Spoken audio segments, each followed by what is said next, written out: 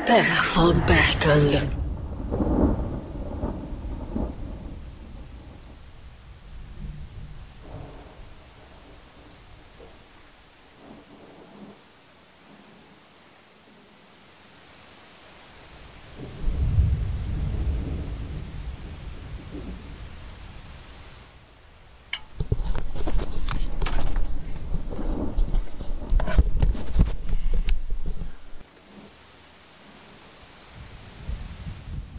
Welcome back already. The 1v1 mid-championship continues here. We've got semi-finals actions, and to start things off we've got A.s4 versus A.s4, and we've got some new heroes. Windrunner versus Windrunner. I don't think I've ever seen A.s4 play this hero. 30 seconds to battle. I think you need to pull out the Dota 4 almost, but yeah, A.s4 not known for his Windrunner play. A.Arteezy's been fiending this hero in pub games for a while. He's all about that solo mid Wind Ranger, at least as far as his stream is concerned, but how they match up here in this 1v1 mid matchup. Who do you favor? Who do you think takes I think A.s4? Arteezy. I think the heroes suit that are more up his alley. It's SF on the third round. Second round is Lina, which probably doesn't benefit either side. And Windrunner, I definitely think Arteezy plays more. A.s4.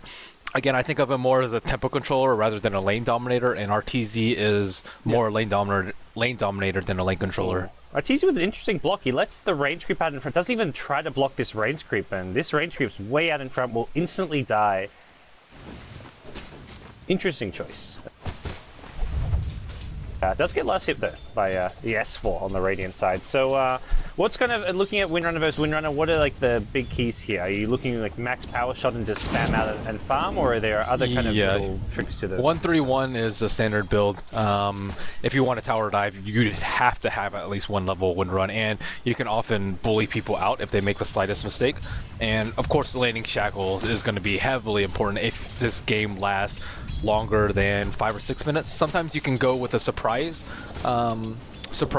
kill if you have like a little bit higher of a Windrun, because they won't expect that, but it also depends on which side you're on. I think that Radiant actually has a slight disadvantage in this matchup because you're closer to the trees, much more likely to get shackled. Yes, if you're, especially from the back foot, you're more likely to run into a shackle shot there. But other things, looking at the other build, Focus Fire, do you think you should be looking to get that at level 6? It's 75 mana cost now at level 1. Is it worthwhile, or is it still not quite justifiable? I don't think so. Shackle is just really important to have. It gives you a lot more uptime, and a majority of your damage will be from power shot early because you can just Windrun if they Focus Fire. Not a big deal. A.s4 with a nice little power shot last hit there from afar. So he's staying on top of the CS for now. 8 CS to 6 CS, both players with 2 denies, and make it 9. So A.s4 with an early lead here as far as last hits goes, and looking to power shot from trees. Sneaky play there. He's just trying to spam the power shot just for harass there. Like, he wasn't even going for a last hit, but being very liberal with his mana so far. In terms of the starting build, both of them going for a null talisman into tri-branch, and you're not really at risk of dying very, very early. Not like a quap on quap matchup with boost first like we saw earlier in the day. There is still a rune that's been sitting there for about 20 seconds on the top lane. Both players want to rush their bottles for now. Like, even just going to scout that rune out is potential lost CS or lost denies, and pretty much even on CS now. Well, CS to 10. Arteezy going for his other build that he's going for, the double no talisman, skipping over the bottle. Wow. Okay. But he can get bullied out. He only has 2 more tangos, which is not even enough to fill his HP up right now. And he tanked another power shot too, so he has 500 HP deficit. That's the thing, he gets these 2 null talismans out, but with his current HP he has to play safe. I mean, you don't really want to be playing safe when you've got 2 nulls versus 1, so... Yeah. He wants to, he brings out the south, he wants to heal up ASAP. He's actually going to battle this with Windrun, forces A.s4 to do the same. He's going high ground, power shot could be the first blood here, doesn't get the right click off, goes for the power shot instead, doesn't find it, and Bottle arrives to heal up A.s4. He's going to turn and power shot A.s4. Probably see an well, doesn't have to Bottle Crow if he finds the rune. Oh, A.s4 actually went for the 0-2-2 build.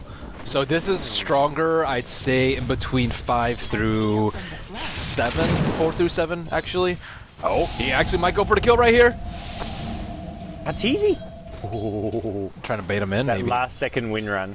And now he has to salve. Let's see if he drops his null talismans prior to salve. And no, he does not. Even the clarity, not so dropping. He's still not going to be top though. Okay, well, he actually did bring another set of tingos. But I mean, that's a lot of regen already spent. That's what, over like 275 gold right there. And that's not quite half a bottle, but it's still pretty close. Looking at the net worth difference, it's like a 300 net worth difference, even though there's 1 CS between them.